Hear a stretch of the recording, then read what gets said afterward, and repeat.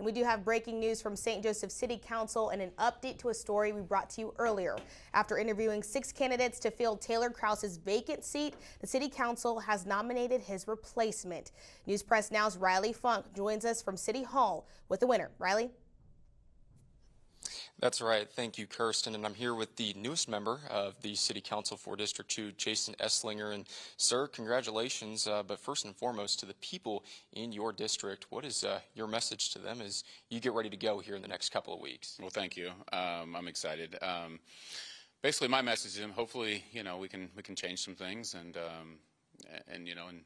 do betterment for the South Side.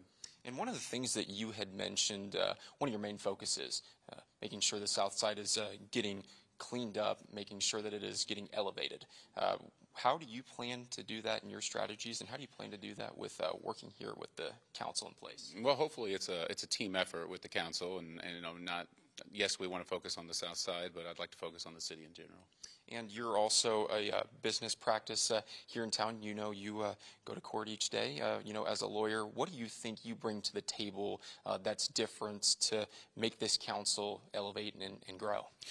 Well, hopefully I bring, the knowledge of the South Side, being that I've lived there for 30 plus years and grew up there. But hopefully on the council I can help out with my legal expertise and help around with things like that we're missing.